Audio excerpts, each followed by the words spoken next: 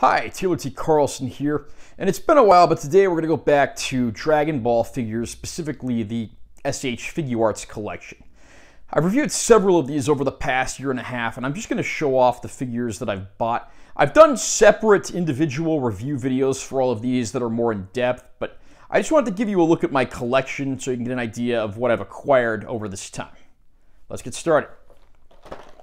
First of all, I have Chi-Chi, who Goku meets when they're both young children, and she eventually becomes his wife and the mother of his children. This figure, of course, depicts her in her young girl look as she appeared in the original Dragon Ball. And next up we have Krillin, of course, initially Goku's rival, but the two of them end up becoming lifelong friends after training with Master Roshi. And this figure depicts him in his childhood, including when he fought in the early World Martial Arts tournaments. Next up we have Jackie Chun. This is the disguise that Master Roshi wears in the 21st World Martial Arts Tournament so that he can fight and beat his students so that they won't give up their training or let a victory go to their heads. And he almost doesn't win because Goku just got so strong. Next we have Tao Pai Pai, or Mercenary Tao, the hired assassin of the Red Ribbon Army and the brother of the Crane Hermit.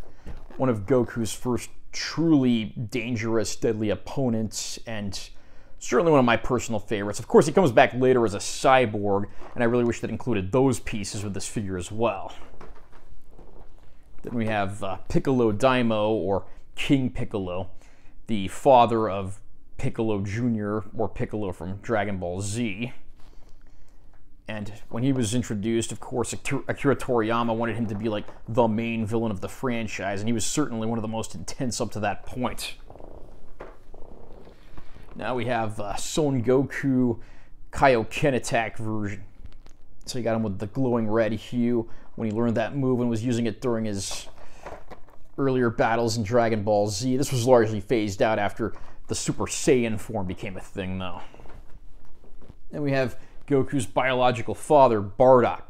This figure depicts him as he appears in the Bardock Special, which is probably my favorite of all Dragon Ball Z movies, specials, OVAs, etc.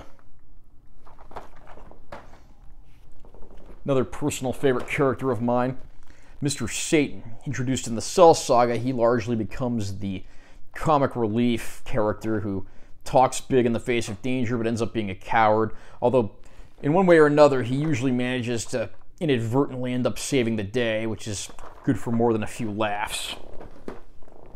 And at the bottom, I have Super Saiyan God Super Saiyan Son Goku, or Super Saiyan Blue, as they've started calling it, so you don't have to say that long name every time. And this is one of the many forms introduced in Dragon Ball Super. Specifically, it first appeared in the Resurrection F movie, which unto itself was later adapted into Super episodes. Have you picked up any of these SH Figuarts Dragon Ball figures yet? What's your favorite? Comment down below and let me know what you think. Also, remember to subscribe to this channel for more content because I'm always posting new videos, and make sure you give this one a like if you found it helpful. I'm Taylor T. Carlson. See you next time.